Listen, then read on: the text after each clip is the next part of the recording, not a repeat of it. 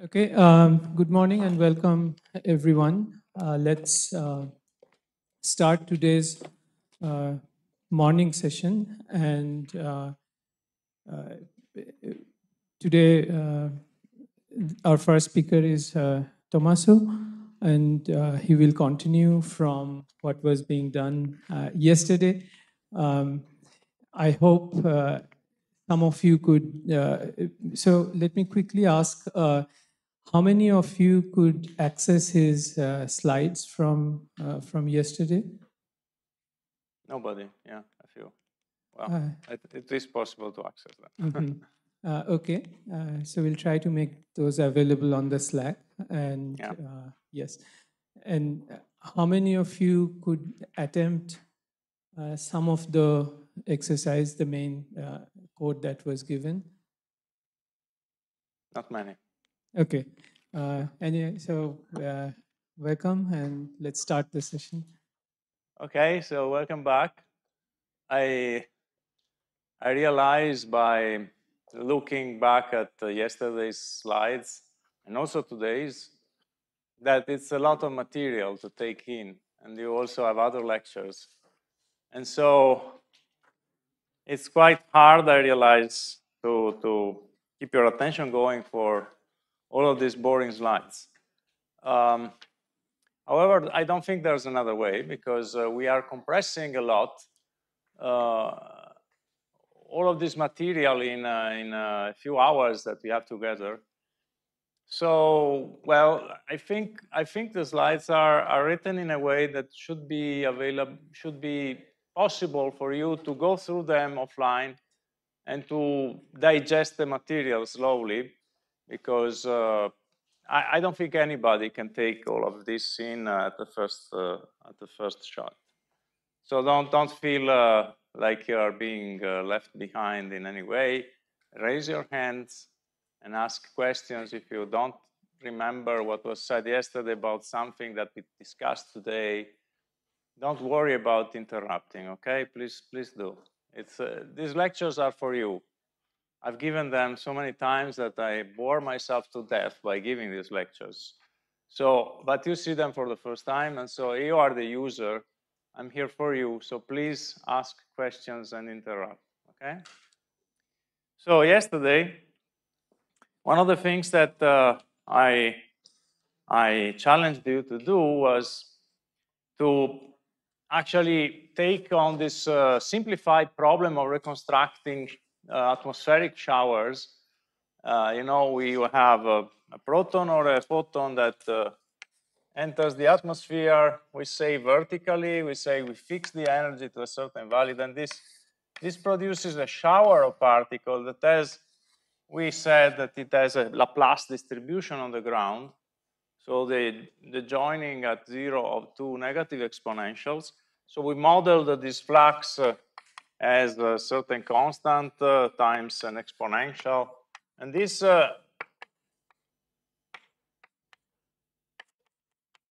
in one dimension, we said is already integrating the fact that you have a detector of a certain size, so they absorb a certain amount of particles. So everything is inside this flux function. I called it lambda, I think. And then we tried to reconstruct the shower given an array of a few detectors put on a straight line. And this is a one-dimensional case, and you have particles coming in, and you count these particles in your detectors. They are counters. They can see the number of particles, and these are Poisson variates. And from those Poisson variates, you construct the likelihood, and you can maximize the likelihood. It's very easy to do it one dimension. You just scan the space of X values and find the maximum of this function with a program. It's very easy to do it. It starts to be difficult when you actually have two or more dimensions, because then you have to actually do the full calculation when you derive the logarithm of the likelihood with respect to the parameters and set that to 0 for all of the parameters in turn.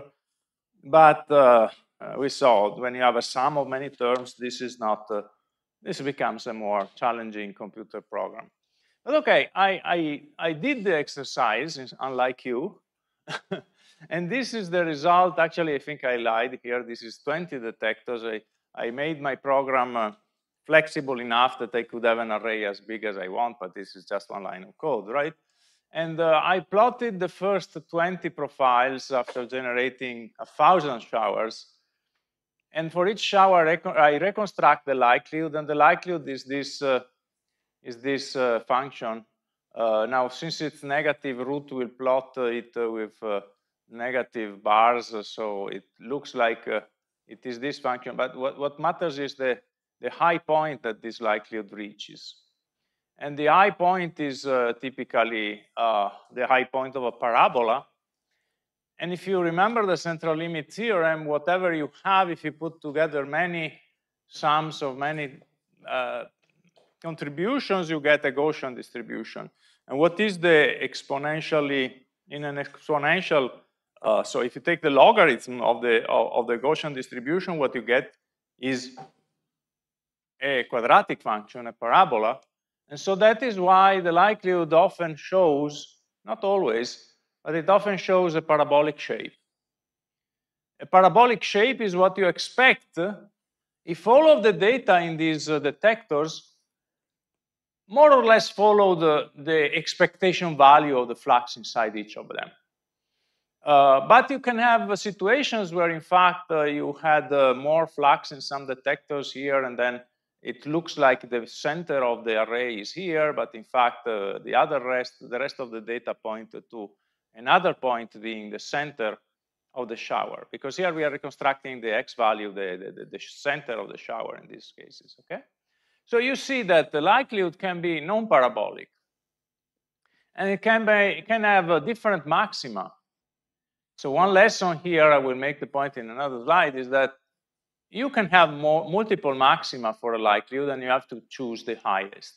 That is your maximum likelihood estimate, okay?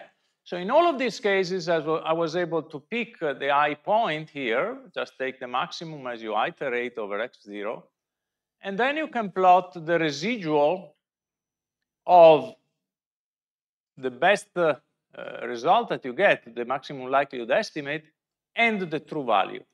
And you see that we are not doing very bad here. We have an RMS of 5 meters. So with 20 detectors, with this kind of flux, we get a rather precise positioning of the center of your shower. And then you can also do, using the Rao-Kramer-Frechet bound, here I did 10,000 trials to have more precision, you can actually estimate the variance by the inverse of the second derivative of the likelihood.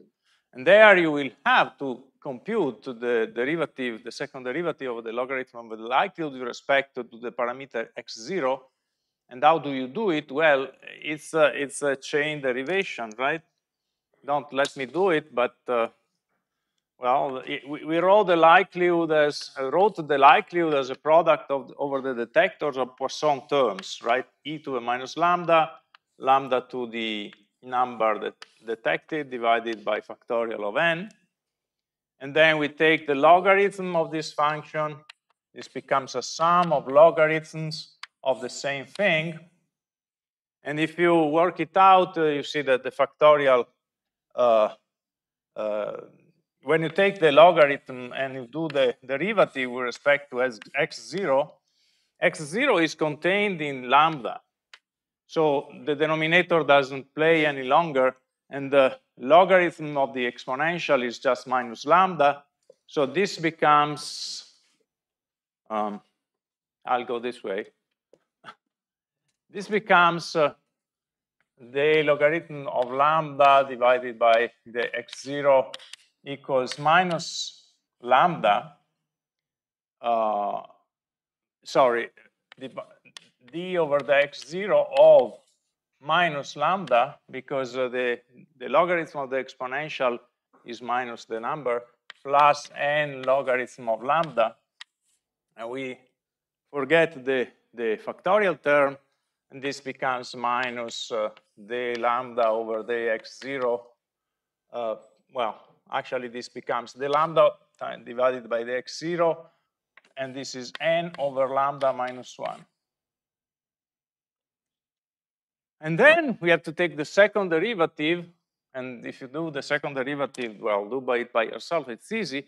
You get the Rao-Kramer-Frechet bound on the variance, and you can then plot the ratio between these delta values and the estimated variance for square root of the variance for each of the shower. So the second derivative of the likelihood will change every time, but then you get a ratio which you see is nicely Gaussian, and it has an RMS which is close to 1. That means that the Rao-Kramer-Frechet bound works in this case.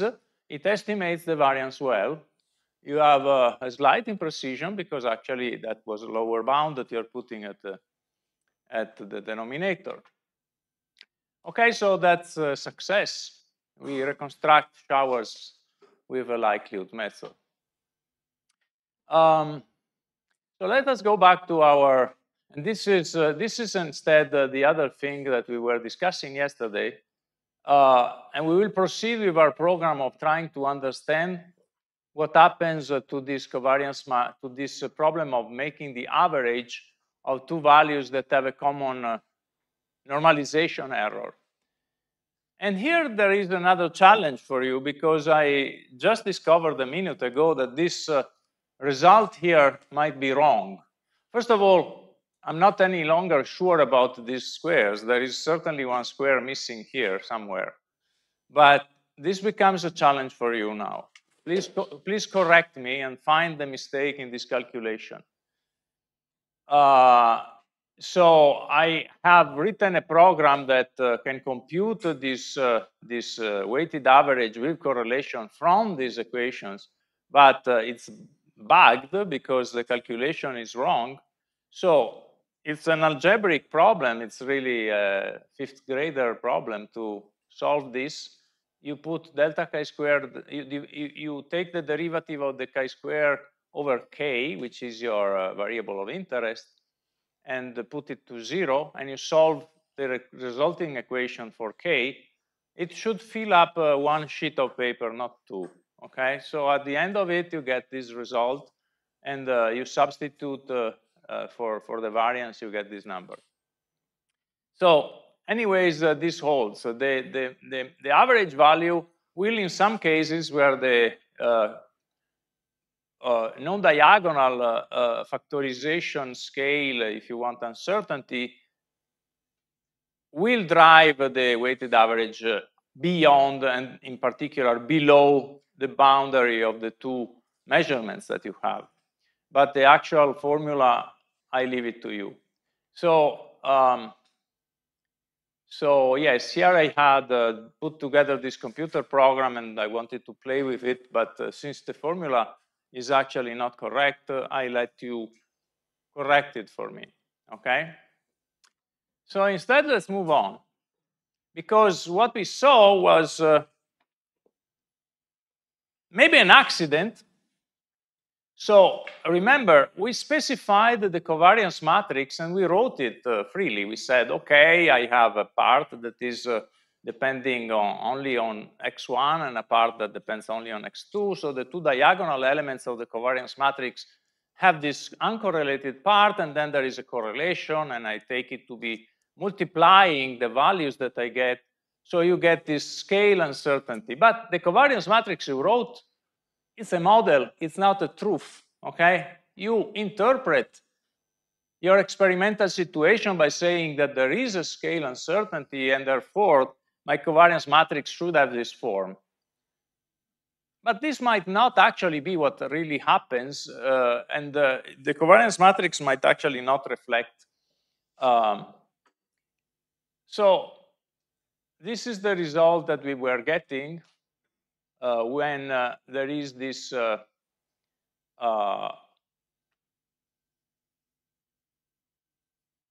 this problem.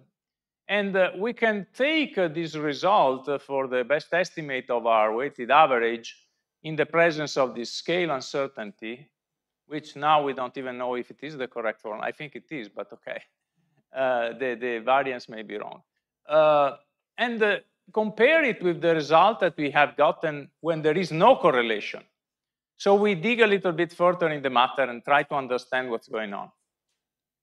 So the formulas here, provided that they are correct, say that in presence of a scale systematic uncertainty, the weighted average gets downweighted by this term at the denominator.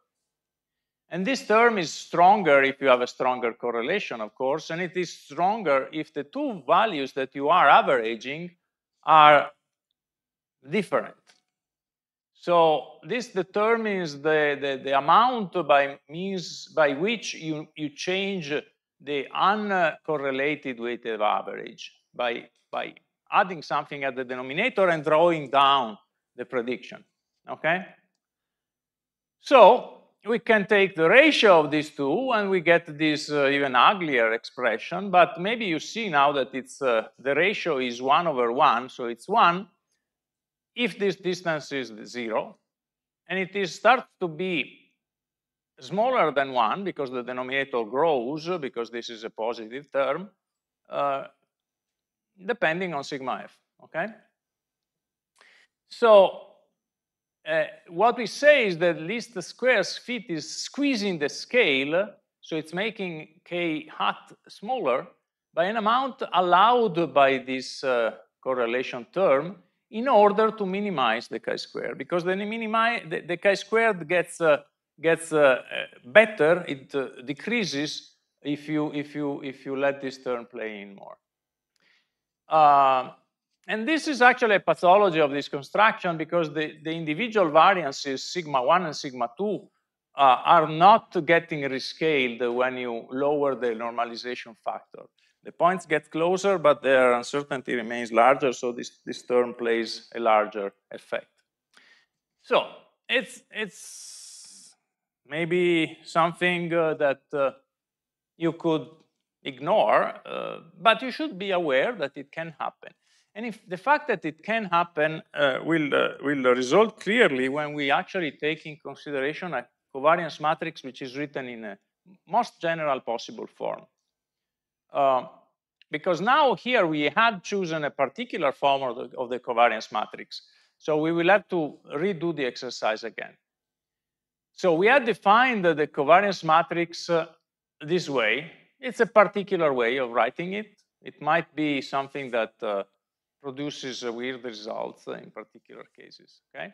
But the point I want to make is that this expression contains estimates of the true value, x1, x2, not the true value itself in these cross-correlation terms.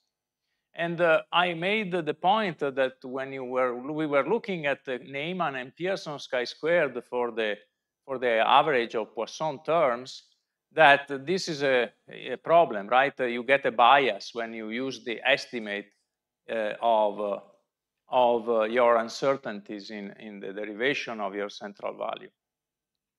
Now, you could try with a different formulation. You see, this again is a scale uncertainty that is correlated between the two measurements.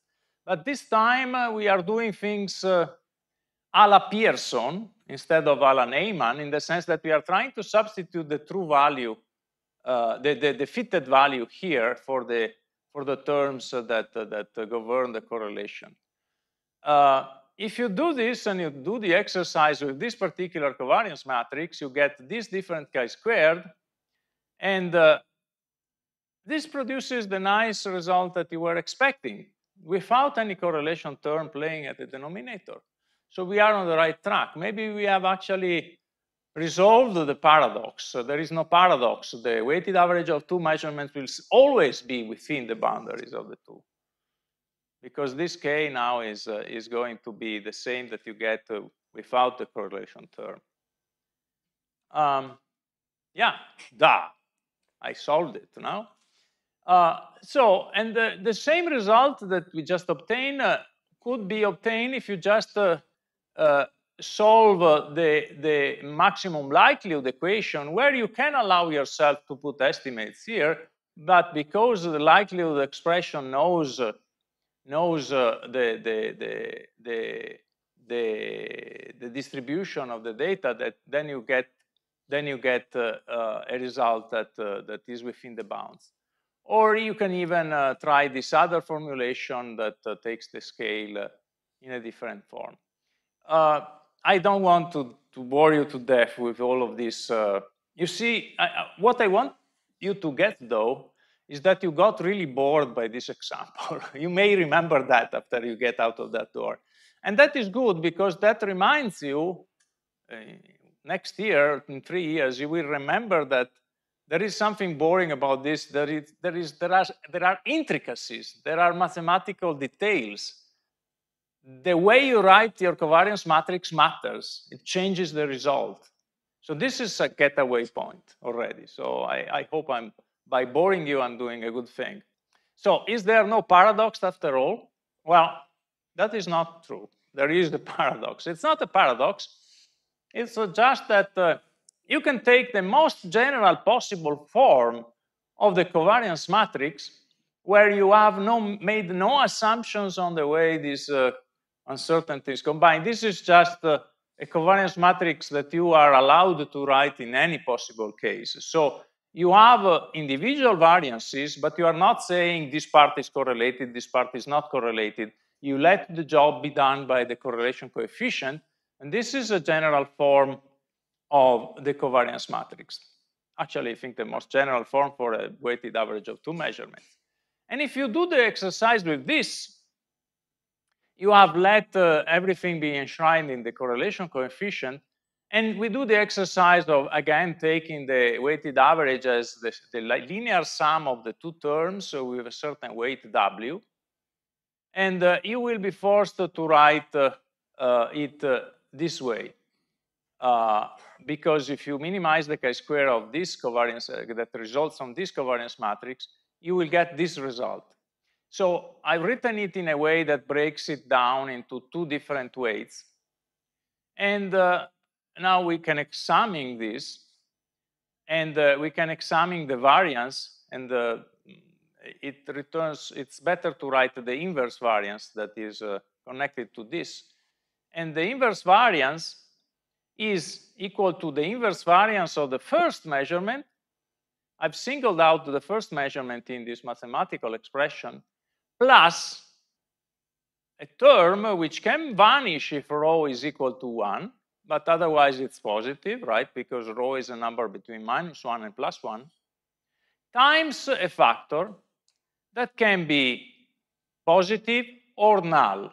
It can be null only for a particular choice of the correlation coefficient, which is equal to sigma1 over sigma2. And here I'm really taking no assumptions. I'm making the general case. This example is actually taken from Glenn Cowan's book, and you can find it there. So what we are looking at is a correlation between 2 measurements, and you take the weighted average, and you get the 2 results, the result that is a linear sum of these 2 terms, and you have this funny expression for the variance. And we want to reason on this variance. The first thing that I want to draw your attention to is that the combined measurement will have a smaller variance than the individual variances. For instance, if you have a certain variance for the first measurement, the weighted average has a smaller variance because the inverse variance is larger, because this is a positive sign, unless the correlation coefficient has this funny ratio of being sigma1 over sigma2, because sigma1, sigma2 divided by sigma1 is sigma1 over sigma2 divided by sigma1 is 1 over sigma2. Minus 1 over sigma2 becomes 0. So there is one particular value of correlation which makes this term vanish, and then what happens is that the variance of the combined measurement is equal to the variance of the first measurement. That means that the second measurement doesn't play in at all. It is like you have 2 measurements, one has a certain uncertainty, the other has a certain uncertainty, and you know what, I run the numbers, and the second measurement is useless. It doesn't shrink the variance. I'm used to believe that if I combine measurement, the total uncertainty is reduced. Yes, but not in this particular case where there is a particular ratio of variances between the two measurements, and the correlation coefficient has exactly that ratio. So this is quite peculiar, I would say. And I must say that I encountered this, this situation in some combination of I remember a situation where CDF and D0 were measuring the top quark mass in several channels. You had the dilepton channel, the single lepton channel, the holodronic channels, different analyses that took into consideration different final states of the decay of top quark pairs, where you have jets or leptons. And by running the numbers, there was a situation when one of the weights of the various pieces of the combination became negative. This is what we are discussing here. When you are combining things and one of the factors in the combination gets a weight of 0 or even negative. If you have a weight of 0, it means that that particular result is like you took it away. You can take it away, it doesn't contribute. And that is because of this combination of numbers. But it can even be negative. So let's look at these expressions again and make some points. If we take a measurement of a variable of variance sigma 1 squared, a second measurement of the same quantity will reduce the variance of the average because of this plus sign and these square terms, unless the correlation coefficient is this ratio of variances, errors. In that particular special case, no improvement in the variance can be had by adding the second measurement. And what happens if the correlation coefficient goes outside of that bound? In that case, the weight W in this linear expression becomes negative, and the average goes again outside of the psychological bound. So this effect that we had found by an experimental covariance matrix, if you want, does exist, and you can get it. If you have a large correlation between two measurements and the variances differ, you can get it. It's a little bit hard to digest, but this is what the math says, and there are no mistakes here because I cross-checked them, but they are also in Glenn's book. So the reason for this behavior is that with a large positive correlation, you have two results. You are trying to shoot at the target, which is the true value, and you take a shot, but you have some uncertainty, and maybe you take a shot because you are a right-handed shooter. You tend to shoot on the left, so you err and you shoot at the target, and this is the target, and you shoot and you get it a little bit on the left, and then you shoot again, but you are the same right-handed shooter, and so the two results are correlated. You still get some error, and you will get another result on the same side. So if you have a correlation between measurements, the results tend to get along with one another. So they don't distribute evenly around your central value. They are biased in one direction, if you want, and therefore they tend to be on the same side. So this fact makes the combined measurement in presence of correlation correctly going out of the bound. This is a little bit, this is a possible intuitive explanation, but I let you ponder on this. So I don't know what I have done, yes. So it seems a paradox, but it's not a paradox. But okay, and this also stems, if you want, by the fact that we don't really take in correctly the effect of correlations on results. So I have a discussion here between John and Jane, just to let you sink in on this problem.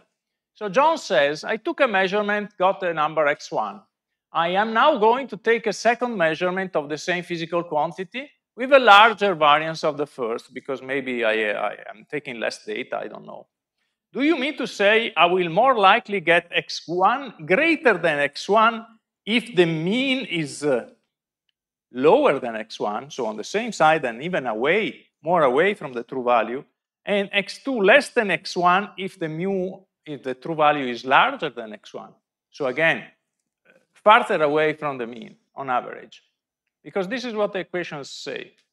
And Jen says, that is correct. Your second measurement goes along with the first, because your experimental conditions have made the two highly correlated, and x1 is more precise. So on average, the second result will be farther away from the true value and on the same side of x1.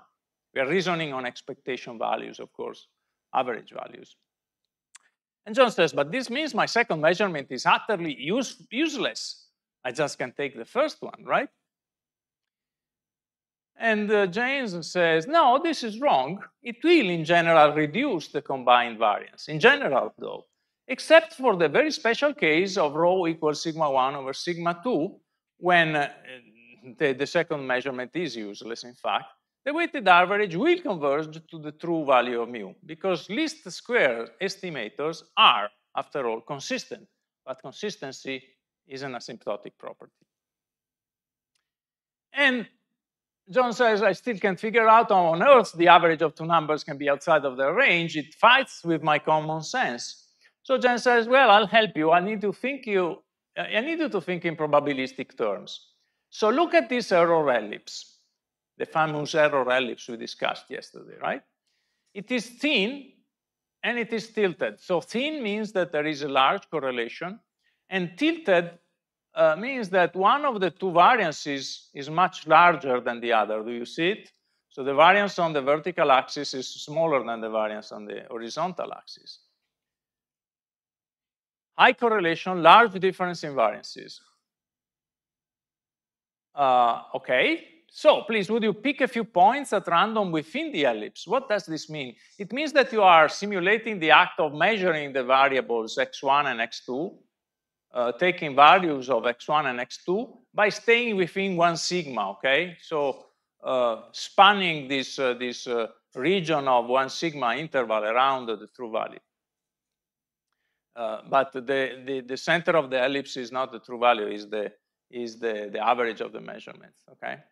Okay, so what happens now is that you should count how many points you have on the same side where the two variables are both positive, or when they are both negative. So they are both representing a negative fluctuation or both representing a positive fluctuation. They are on the same side, if you want.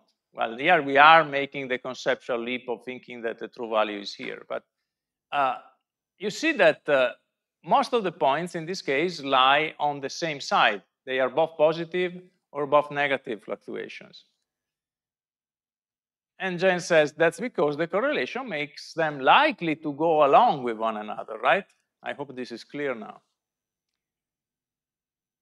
And I can actually make it even easier for you, says Jane. Take a two-dimensional plane, draw the axis, draw the bisector of the axis, and then you have an ellipse, and we center the ellipse on a point along the diagonal. So you have the two measurements, and the diagonal represents the true value, which you don't know where it is, but when you have the true value means that the two values here are the same. Here maybe it's a little bit tilted, but this should be a diagonal bisector of the axis. So now you put in two measurements. You measure x1 equals A and x2 equals B. And you get this point. And this is a point on the plane, a possible measurement point. Now, to find the best estimate for mu, what the chi-squared method does for you is to find an ellipse that passes through your data point. So the ellipse has a fixed shape because the correlation coefficient is fixed and the variances are fixed. So you can shrink the ellipse, move it along the diagonal with its center on this diagonal axis. And you have to pass through this point. This is what the least square method does. It tries to find the minimum chi-squared, which is it finds the minimum ellipse that passes through this data point. Mathematically, this is what it does. John notices that there are an infinity of ellipses that fulfill the requirement of passing through this point P and having the center on the diagonal. And that is true. And that is why the minimization requires you to do some mathematics to compute. Yes, says Jane, that's correct. There are an infinity of ellipses, but we are only interested in the smallest ellipse. And because that's a minimization problem. Its center will give you the best estimate of mu given A and B, given the ratio of the variances, and given the correlation. And John says, now I see it. It is bound to be outside of the interval because you see the center here is falling outside of the window A or B. I will have a better graph then in the next slide. And John says, no, that is not true. The best estimate is outside of the interval only because the ellipse that you have drawn is thin and its angle with the diagonal is significant. In general, the result depends on how large is the correlation and how different the variances are. So let's look at the situation in a better graph. You have A and B, and you have the best estimate here, which is the smallest ellipse. I draw two other ellipses here to show that you are minimizing the ellipse as you move along this axis with the center of the ellipses. And you see that the least square estimate fall outside of the bound in this particular case. There is another thing that this point has the tangent equal to the diagonal, but okay, that's a geometric fact. And this only happens if you have a positive correlation. It doesn't happen with negative correlations, okay? It's a peculiarity of having two measurements with a positive correlation and large difference in variances. So this is my own little contribution to this problem, because this kind of graph, I've never seen it anywhere. I put it up, I put it together to try to understand what the chi-square is doing in a geometrical fashion. But okay, so we have looked at this problem in excruciating detail, but I think we have a few take-home lessons. Even the simplest possible problem of doing a combination of measurements is really difficult in presence of correlations. And oftentimes you have to take assumptions. You will see when you practice in hadron collider, in particle physics in general, that sometimes you have to combine measurements. You have different groups that produce different measurements, and they have to agree on what is the correlation between their uncertainties, because there will be a common PDF error, there will be a common luminosity error, there will be a common jet energy scale uncertainty if they have all used the same simulation for how the jets interact with the calorimeter. There will be correlated systematics if you're measuring the top quark mass at the LHC or whatever. The top quark mass at the LHC, look it up if you want. There are papers that describe this combination, and they rightly go in depth in looking at the correlation between the various things. And you will also notice that what they do in the end is not a great job, because they decide that, okay, we take these two measurements, these two uncertainties to be 100% correlated, and we take these other uncertainties to be 0% correlated. Several papers do this. They either assume full correlation or zero correlation between the individual systematic uncertainties that enter into the combination. And this combination is big because you have many different pieces of the systematic uncertainty that are part of the correlation problem. And this weighted average measurement will be done typically with a thing that is called BLUE, which is the best linear unbiased estimate. And there is an algorithm that you can download and try it yourself. And then somebody came up with the fact that even BLUE is biased, and then you can do some iterative version of BLUE that has less correlation. And so this is actually an active research topic, how to do the combination of a few measurements in presence of correlations. Just to tell you how complicated this is, that we still haven't solved it. 100 years after the statisticians found everything that there was to know about statistics in theory. So I will leave this topic now, but you can look it up, and we will verify that things are really complicated. Okay, you can even try it at home. Imagine that you have a table. Imagine that you want to measure this position. You have a stick that you place at some point on an edge of the table, allegedly vertically, also orthogonally to this axis, but maybe you make a small mistake and you have a certain uncertainty on how you place this stick. Anyways, you want to measure this distance and you have a ruler, but the ruler is not long enough.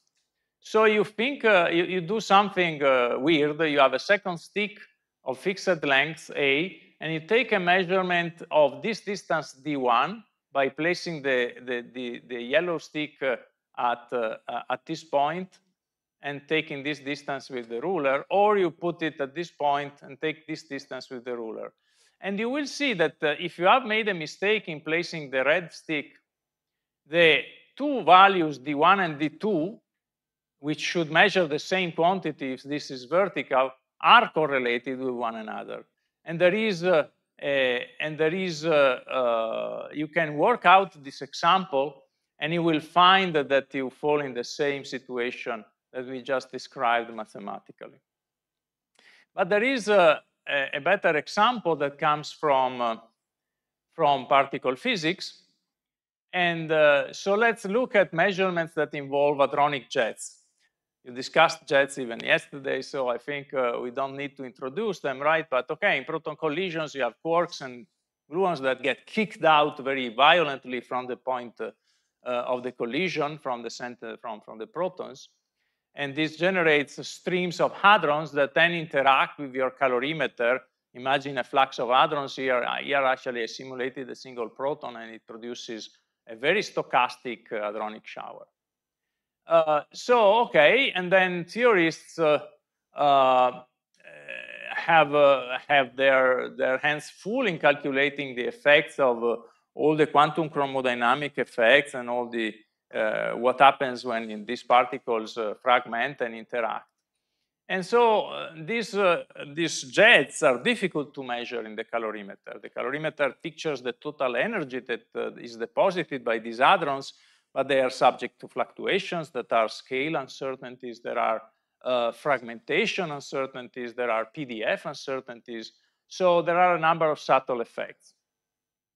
So the measurement we are discussing now is a measurement of the cross-sectional pairs of jets.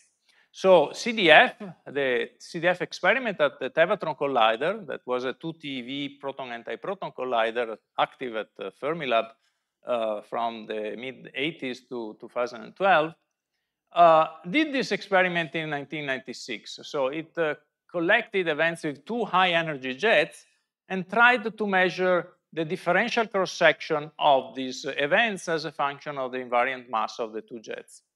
So to measure the invariant mass of the two jets, you need to measure their energy and their direction, and then you combine, okay?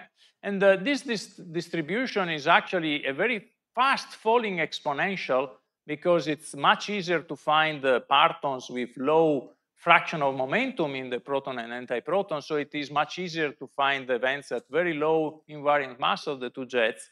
So what we are looking at vertical scale, it's a semi-log plot where this spans 6 or 7 orders of magnitude in the rate. So you have millibarns here and you have picobarns here, all right? So, but this is the kind of shape that you get. And CDF set out to measure it precisely. And okay, you collect events with two jets, you measure the energies and the angles. And the culprit here is the energy measurement because of all these systematic effects that we discussed.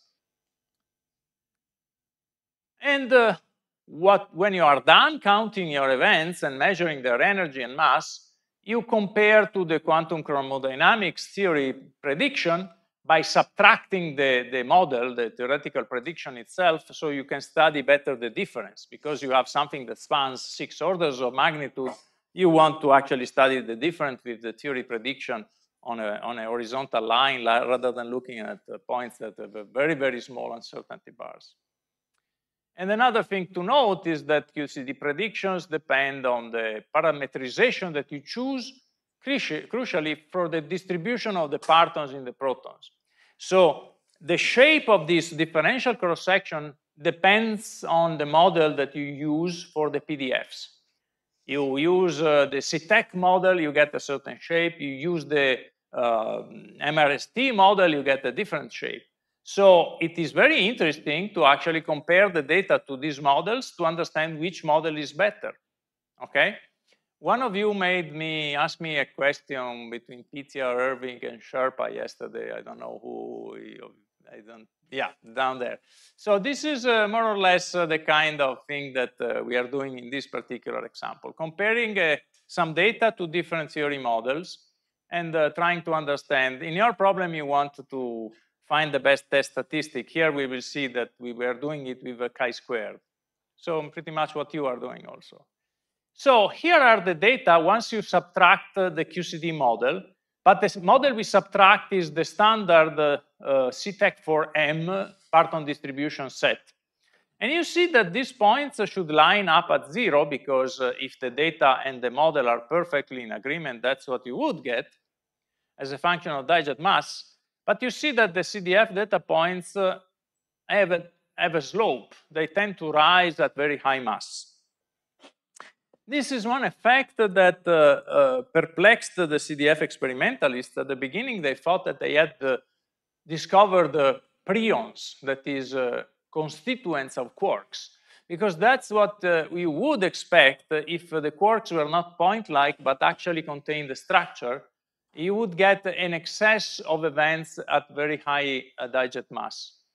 In fact, there was a media storm that surrounded these events that CDF had collected, because somebody started to talk to the media saying, okay, this famously Giorgio Bellettini, who is the head of the Italian team in the CDF experiment, was interviewed by the Chicago Tribune, I think, and he said, someday I wake up and I think it's QCD, and some days I wake up and I think it's new physics. We were really in that situation. We were seeing an excess that was really reminiscent of what you have in Rutherford scattering, where you get an excess of high angle deviations. You have an excess of interactions that give rise to the idea that you have substructure that you are seeing inside the point-like objects that you are colliding. But here we have a different problem. We assume that the standard model is correct, only we don't know what the standard model is. That is, we know what the standard model is, but we don't know what model for the parton distribution function to feed inside the standard model. So you have different QCD predictions, and you see them here. The standard CTEC4M set of predictions gives this line at 0, because we are subtracting that model. But if we subtract that model to the data and we compare to the MRST model, we would get a different place for the data points under the null assumption. And if we have other sets, we would get different shapes again. So the question to you is, which of these 5 models, well, forget this thick curve here, because this was added after the fact. This is an addition post-publication, and it is the result of fitting the PDF models, the CTEC model, by adding this data. So it is illegal to compare the data to a model that includes those data to be tuned, okay? So let's omit this shape here. I was one of the reviewers of this analysis back then, and I was really startled by the conclusions that were coming out by crunching the numbers.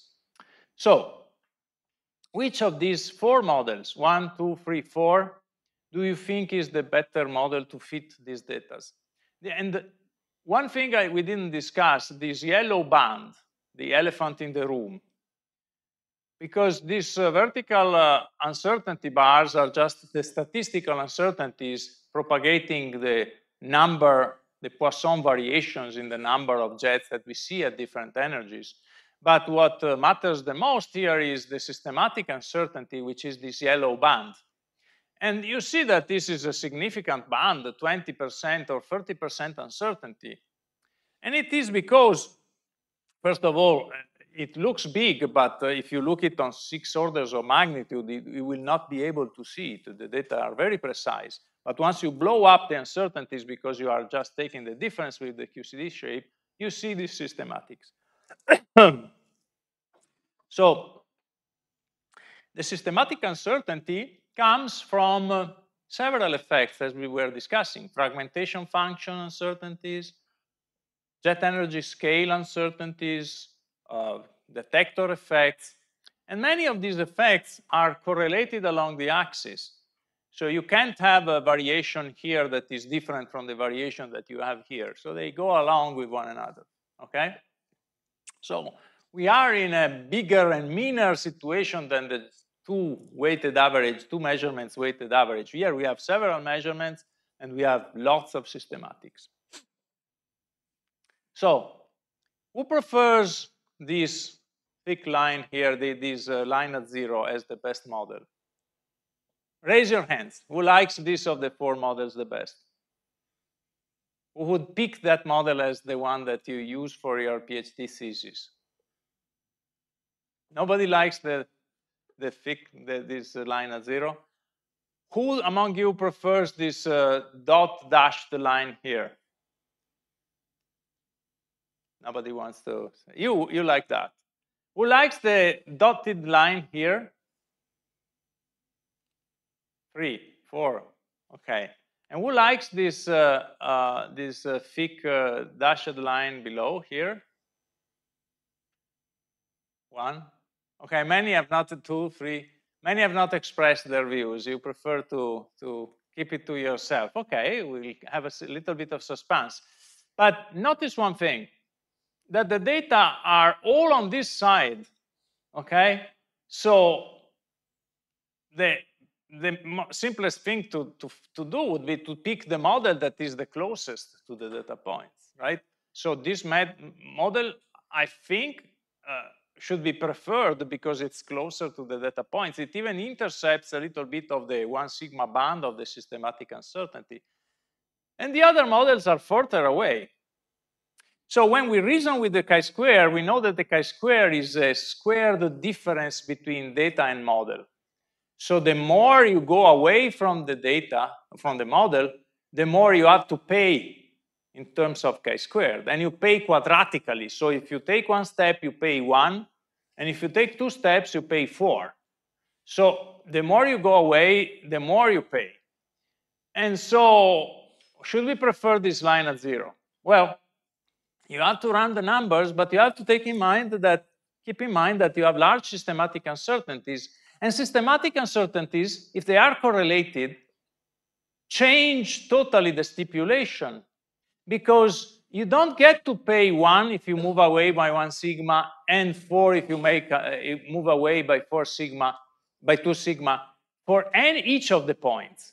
Because if you do it with the chi-square, each of the points has this thing that if you move away by 1 sigma, you pay 1, and if you move away by 2 sigma, you pay 4, summed over all the points. If the systematics are fully correlated, all of the points can take a jump by 1 sigma and pay 1.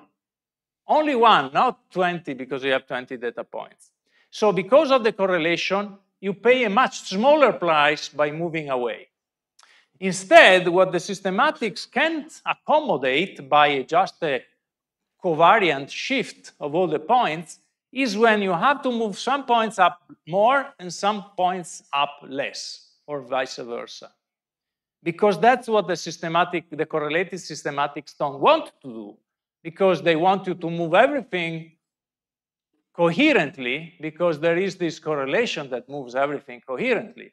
So you have 2 different competing effects here. The vertical statistical error bars, each of them has to pay a large price when you move away from the model, and quadratically so.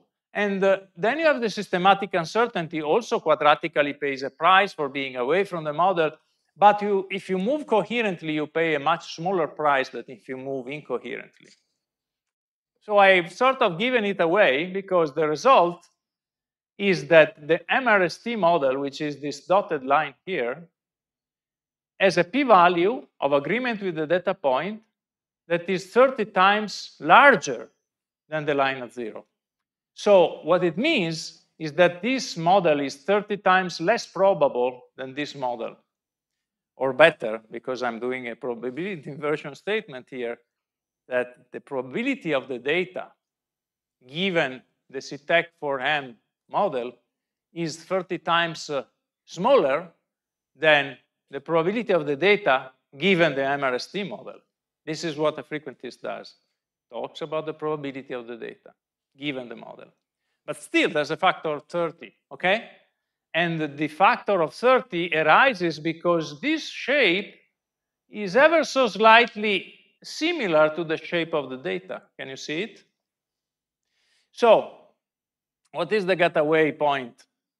Be careful with the least square fits in the presence of large common systematics. I think by now you should know this, right? And don't trust your eye when your data points carry significant bin-to-bin correlations, all right?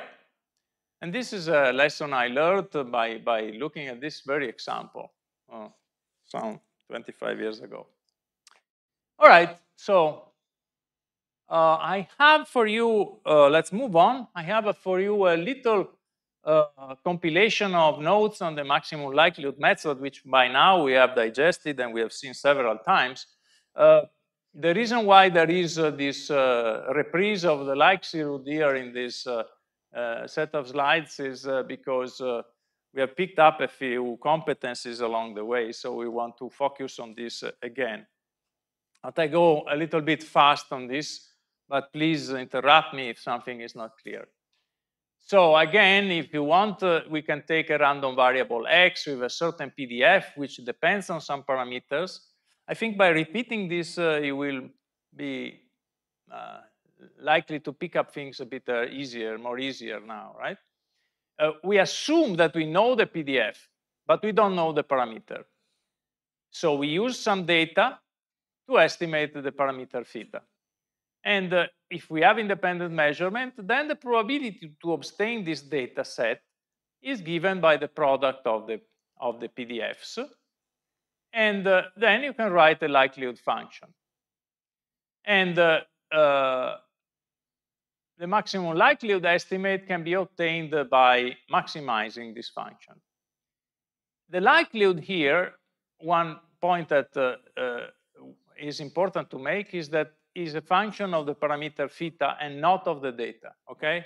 You can only write it once you have the data in your hands.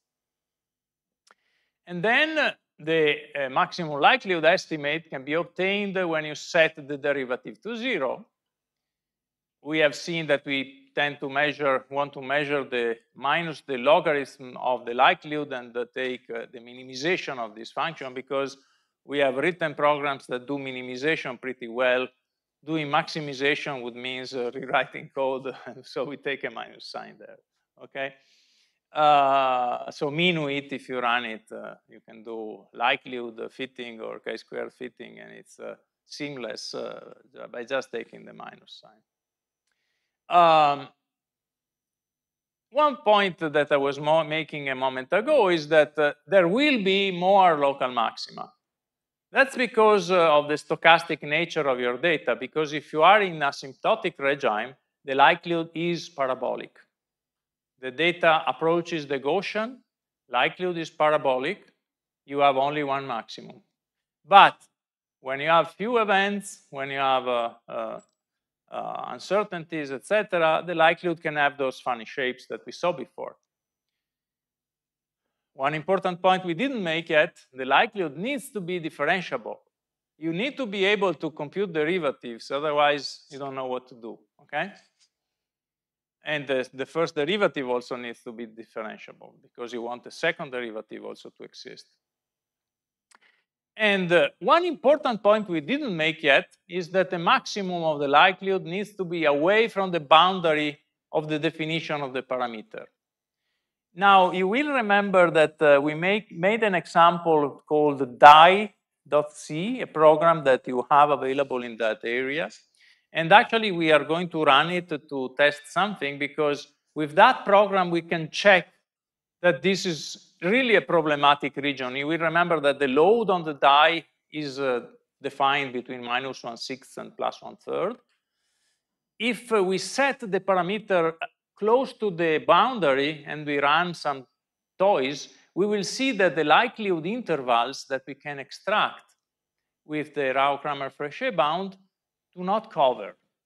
That's the topic which we will get at the end of the second lecture today, coverage. And we will see the coverage properties of likelihood intervals, and we will see that they are especially bad when the parameter you are estimating is close to its boundary of validity.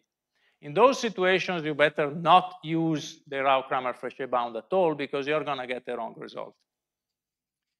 But we'll get there. So we said that the likelihood is the best method in many cases when you know the PDF, and it has many desirable properties. One thing we didn't say is that it has a nice transformation invariance. So imagine that you have a function of the parameter theta, and you have your likelihood which depends on theta. The derivative of the likelihood with respect to theta is equal to the derivative of the likelihood with respect to g times the g over the theta. So what this means, a simple chain rule of the derivatives, but when you set both members to 0, this means that if theta hat is the maximum likelihood estimate of theta, then the maximum likelihood estimate of g, the function of theta, is g hat, which is g of theta hat. So you just plug in the estimate for theta, and you get the estimate of a function of theta seamlessly, okay? So that's a very nice property. But there is a catch, though. You may have a parameter estimate which is unbiased, but then the derived estimate might be biased. So you might turn out to have a bias in the function of the parameter by doing this. Okay, you need to know that. So for a Gaussian PDF, this is the log likelihood that you are looking at, because you plug in the function a Gaussian inside here, mu and sigma squared as the function that define the Gaussian, the parameters that define the Gaussian. And this is what you get. You have two normalization factors, and then you have this nice quadratic coefficient, which determines the shape of the likelihood near the maximum, okay? And so we are, I think we have already made this calculation. We get that the maximum likelihood estimate for the mean of a Gaussian is just the sample average. This is actually proving that the sample average is the maximum likelihood estimate for the mean of the Gaussian.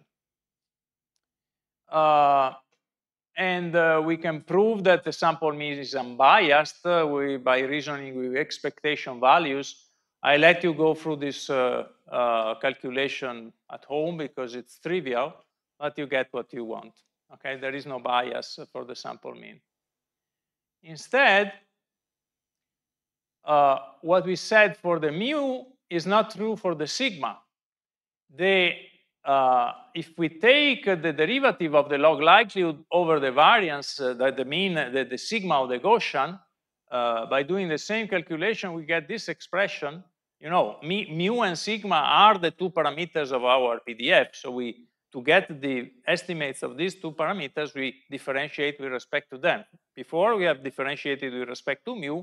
Now we differentiate with respect to sigma. We get this expression, we set it to 0, we get the estimate of the variance, and the estimate of the variance is 1 over n of the quadratic term x minus mu squared, which is not surprising, of course, but it is not the expectation value. So it is not it is biased. So the expectation value that we have computed for this estimate, sigma squared hat, is not sigma squared, the true parameter, the true variance of the Gaussian. It is n minus 1 over n. It has this bias factor, which goes to 0 for large n, but it is not 0, not 1, okay? So the biases vanish for large n, as always. There is an unbiased estimator for the Gaussian sigma, and it is called sample variance. This 1 over n minus 1 is called Bessel correction, and you see that there is a difference between these two. This is not the maximum likelihood estimator, which is biased in this case. That's life. We have also discussed the Rao-Cramer-Frechet bound. Again, I don't think we need to go through it, but yes, one thing is to define what is the UMVU. The uniformly minimum variance unbiased estimator for a parameter is the one that has minimum variance possible for any of the values of the unknown parameter it estimates. So regardless what is the parameter, the estimator that gets the minimum variance exists. If it exists, it's called a UMVU. And the form of this estimator depends on the distribution. No wonder, right? So depending on the problem that you have at hand, you will have to choose the estimator that is doing the job the best. And we discussed the Rao-Cramer-Frechet bound, so I won't go into that. We also, I think, discussed efficiency and robustness. And an example of this kind that you can make is the sample mean, is the UMVU estimator of the mean if you have a Gaussian distribution. So if you have a Gaussian distribution, the uniformly minimum variance unbiased estimator for the center of the distribution is the sample mean, which is also the maximum likelihood estimate. But for non-Gaussian distribution, this might not be the best choice for the center of the distribution. And we will see exactly this case when we look at the opera measurement of the neutrino speeds. And now let's discuss the mid-range. What is the mid-range? If you have a distribution of data points on an axis, and the midpoint is the halfway between the last and the first point. Okay, the midpoint is the center of a distribution of points, but not taking the average, just taking the halfway between the two extrema, okay? And this is the uniformly minimum variance unbiased estimator for the mean of a uniform distribution. And this is very easy to realize, right? Because if you have a uniform box distribution, which is made like this, you have data points somewhere, and the center of the distribution is determined by the two extrema. So you take the two extremes, you take the halfway, and you get a good estimate for the center of this box distribution, and that is actually the uniformly minimum variance unbiased estimator for the location of the box. And it does a better job than the sample mean in this case. Why this is relevant, we'll see it in a second. Now, both the sample mean and the sample mid-range we have discussed are efficient estimators, and for other distribution, they are not efficient. And okay, we also discussed robust estimators. Now, let's go to the opera measurement of neutrino speed. In 2011, there was this experiment active at the Gran Sasso tunnel, and there is a laboratory under a big mountain in central Italy, and it's covered by so much rock that it's a perfect place for laboratory on cosmic rays, because cosmic rays get shielded by the rock, and you get a very low background. So you can study, for instance, neutrinos that can penetrate the rock a lot more than any other cosmic ray particle. And you can also shoot at these detectors underground with a beam of neutrinos from CERN. 730 kilometers away, you have the CNGS beam, which is a beam of protons. They collide with a target, produce pions and kaons. Pions and kaons decay to muons and neutrinos, and the neutrinos can be directed in the direction of the Gran Sasso tunnel. And this is what the CNGS is doing, is spewing lots of bunches of protons and producing lots of neutrinos, and some of these neutrinos appear in the detector 730 kilometers downstream.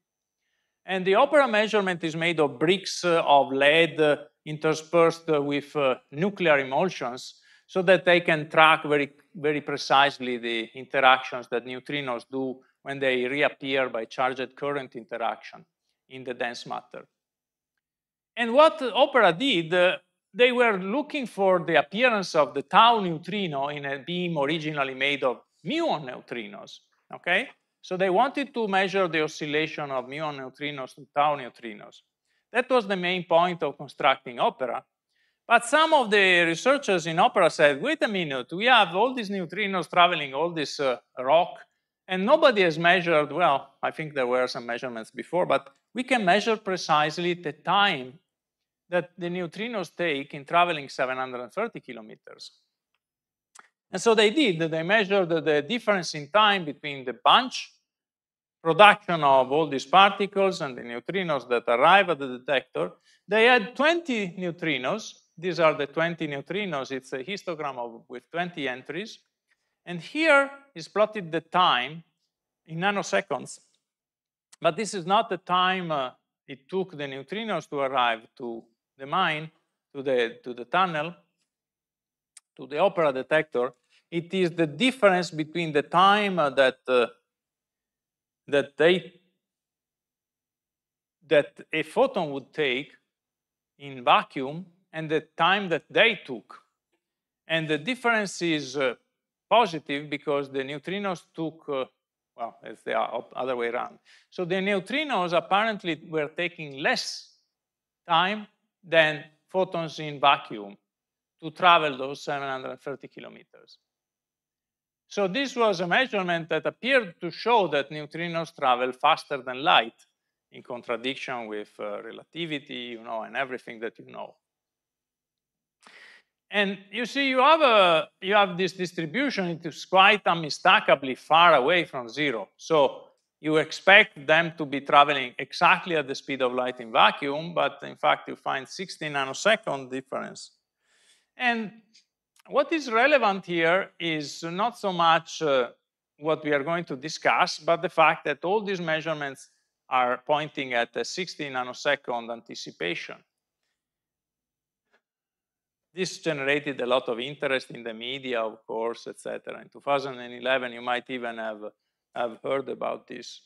But then there were other measurements, and then they rechecked everything. It was a tedious process when they looked at all the possible systematic uncertainties, positioning measurements, GPS, and whatnot, and all of the details of the beam, etc. But in the end, they realized that it was a loose cable that was reflecting the signal and causing a delay of 60 nanoseconds. So there is no superluminal motion detected in this experiment anyway at the end. But we are more interested in the gory little details here. And you see this, blue band here with the central measurement that the Opera made with these 20 timing measurements. So what do? They have all these measurements of time of arrival. What can you do? You take the average of them, right? Yeah, so that's what they did. They took the average of these 20 timing measurements. Now, the bunch structure of the CNGS beam is a box distribution. There is a bunch of protons. It's almost perfectly a square bunch. So there is the same amount of protons that arrive at the target for like 50 nanoseconds. They arrive at the target, bam, they produce pions and kaons. These decay and arrive at Opera. So you expect this distribution to be a box distribution, the time of arrival of the neutrinos, if all of the neutrinos have the same speed and, well, they all travel at the speed of light with, even if with very small delays. So you can take that assumption. So you expect this time of arrival to be a box distribution, and you look at it, and in fact, it is very nearly a box distribution, so very good. So what do you do? Opera, what they did, I was at a seminar in Padova when I saw this, and they took the sample mean of the measurements. And the moment I saw this, I said, wait a minute, this can't be right. Do you see an issue with that choice? Well, I just told you what the UMVU is for the Gaussian, and I told you what the UMVU is for the uniform. So what is the UMVU for this measurement? Is it the sample mean? I don't think so. It is the sample mid-range. So they should have used the sample mid-range, not the sample mean. Does it make a difference? Well, not really, but it makes a difference in the uncertainty that they can quote, and we are physicists, and we want our uncertainties to be as small as possible. So, in fact, the sample mean is not the best choice of the estimator of the location of a box. And you actually know it very easily why it can't be. Because once you have this point here, and this point here, and you have a bunch of other measurements in between, the box is determined by this and this point. If you add information by using the location of all these other points, you're not changing by anything your best estimate, which is only determined by the extrema. This is noise.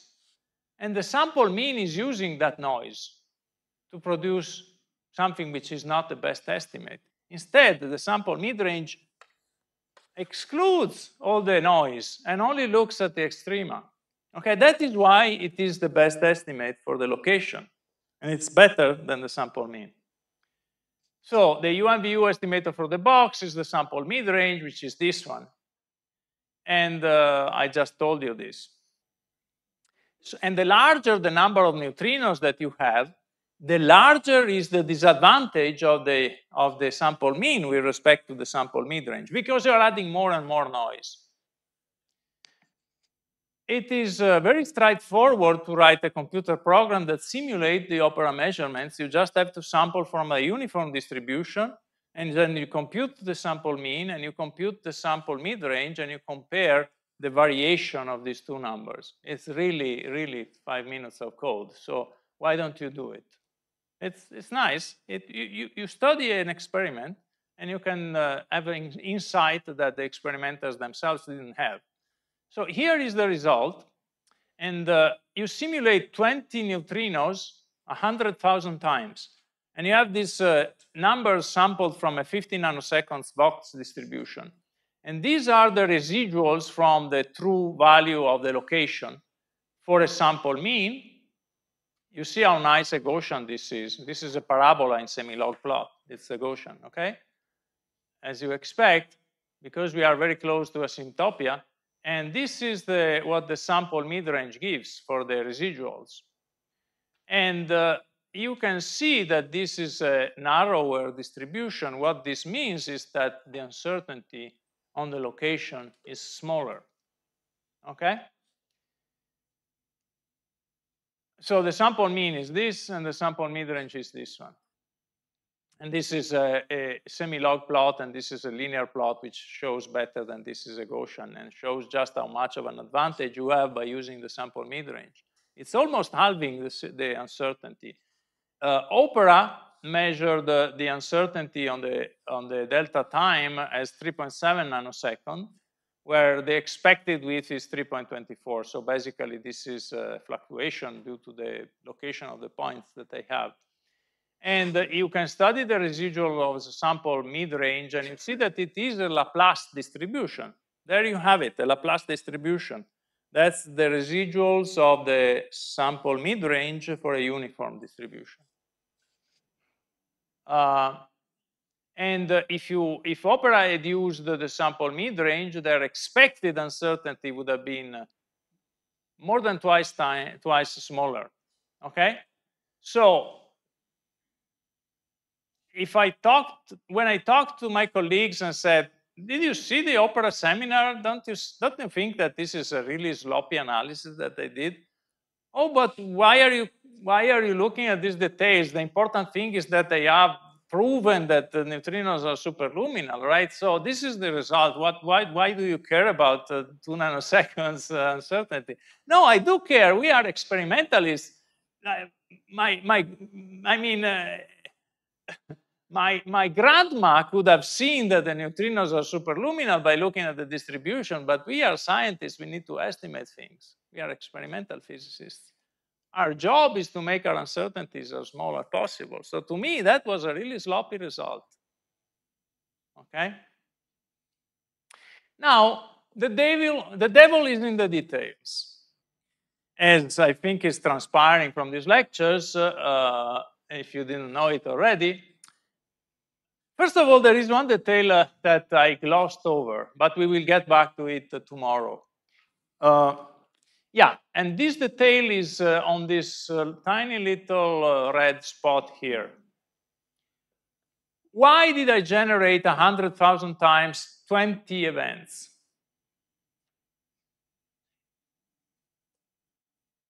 Opera found 20 events by integrating for 1 year of data taking. That number 20 is sampled from a distribution. What distribution do you think that is? Well, it depends on how the CERN beam is made, but you can expect this to be what? Who wants to show? A Poisson distribution. Yes, it's a Poisson distribution. It's a counting experiment. So why am I not generating a fluctuation when I simulate my toys? Why can't I let this number fluctuate every time I sample? This is a question I will answer tomorrow. And this has to do with what is called ancillarity and conditioning, two important words in statistics. This statistic, the number of neutrinos, is an ancillary statistic. It's something that has bearing on the uncertainty, on the results that you get, but not on the central value, the timing measurement. It has no bearing. It doesn't know about the central value, but it will know about the uncertainty on the central value of the time. If I generate more neutrinos, the central value will have a smaller uncertainty. If I generate less neutrinos because the fluctuation went down, I will have a larger uncertainty. Now, I want to test the opera conditions. I want to know what their uncertainty is, so I generate exactly 20 events 100,000 times. I don't let the number fluctuate because it will pollute my sample with cases which are not relevant to the case I'm studying. I want my measurement of the estimated uncertainty to be relevant to the opera one. I want to condition to the subspace of relevant subset of those conditions, those experiments that are actually telling me more about the true uncertainty that opera should have gotten. This is a very important concept in statistics, and it's very little known, and we will ponder on that more. But that's why I generated 20 events all of the time. The other detail about this is that things change rapidly when we go towards asymptopia. And also things change because everything becomes Gaussian. But things change rapidly even with only 20 events if we let our PDFs change a little bit. I told you that we are in a situation with a box distribution, a nice distribution, which is never realized in real life, because you have always smearings. The CNGS beam, as good as they can make it, will never be an exact box distribution. There is a jitter effect. Some protons arrive a little bit earlier, and then there is a flat top, and then there is a jitter that goes down. So that jitter is a smearing of the box distribution. And how is a smearing modeled? Well, you can model a smearing with a Gaussian spread. So each timing measurement is not exactly equal to the others also, because you can have some slight uncertainties. And so there are several effects that make your PDF not exactly a box and resemble a little bit more a Gaussian. But how much is that? How big is this effect? And how much does it affect our conclusions? So the biases that can be present will not affect our conclusions for the variance. They will cause offsets in the central value, but not conclusion shifts in our validity of the UMVU. Instead, the smearings will. So let's assume that the smearings are Gaussian. So we take a box PDF and we introduce a small smearing. So every time we generate a timing measurement from a box distribution, we also add a small nudge left or right with a Gaussian spread. And we do this as a function of the width of this Gaussian smearing in nanoseconds that we add to our timing measurements. And so we see that the situation I was talking about is 1.7 versus 3.2 or something like that for sample mid-range versus sample mean total expected uncertainty. But as we add the smearing, we see that the sample mid-range is, what is the property of estimators that plays in this case? What is the property that we discussed that tells us that an estimator remains good when you vary the PDF from your assumption? Who remembers what is that property? It's called robustness. An estimator is robust if it varies less when you vary the PDF from your assumption. And you see that the sample mean is much more robust than the sample mid-range because the slope, when you change the PDF, well, this is unfair in a sense because the sample mean is based on the Gaussian assumption. And if you smear with a Gaussian spread, a Gaussian assumption, it remains a Gaussian. So it's a little bit unfair to say that this is a robust, an indication of robustness, but certainly the sample mid-range is not very robust.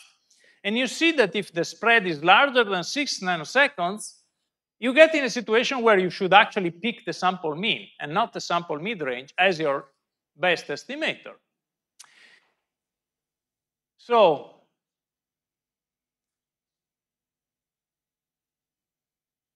with 20 event samples, a Gaussian smearing with 6 nanoseconds sigma is enough to make the expected variance equal for the two estimators. And for larger ones, you should pick the sample mean. So I think that after looking into the details of OPRA, I convinced myself that they should be in this range. So yes, they should have picked the sample mid-range, but they didn't do such a bad mistake after all. But in my mind, they did. Why? Because it's not the effect of your mistake what counts. It's the fact that you have not thought it over well enough. Because I'm convinced that they didn't do this graph, which they could have made in 10 minutes of CPU of their brains, okay, and 10 minutes of CPU of their laptops. So to me, they are guilty because they didn't do this study, right? And that is the message. I think you have all the means with today's computing power to study the properties of your estimators in the exact experimental conditions under which you are working. And if you do, you will be able to brag with your colleagues that not only you have made a good measurements, but you can prove that it is the best measurement possible. This is very important because otherwise, what are you there for? You are there to contribute to science and to do a little bit more with the equipment that you were given. They give you $1 million to get a result that has a 3 nanosecond, 1.7 nanosecond uncertainty, and you spoil it and give the world a result with 3 nanosecond uncertainty. Well, I could have given you $250,000, not $1 million to get that result because you have worsened the sigma by a factor of 2. That means like having taken data for 4 times more. It costs to produce that beam of neutrinos. It costs money, okay? And you are wasting all that money, all right? So I think we can stop here. And if you have any questions, I'm here.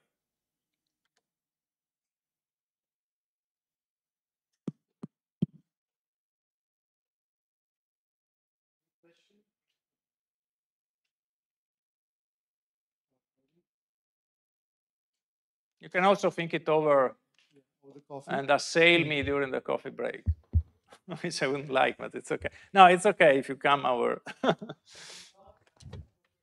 Yes? Which I asked at the beginning of today's session. How many of you had a chance to look at the problem of this two-dimensional array made into one-dimensional and the shower with Laplace distribution? Could I see a show of hands? How many of you could try it? Well, the hands are there, but they are under the table. So, if you have It's done okay. it, just raise your hand. I think can I have one word? Can I say something? I think it's very hard to study and to keep working at night after such intense lectures. So I personally forgive them. No, that's true. But it's 1 week of intense learning for them, and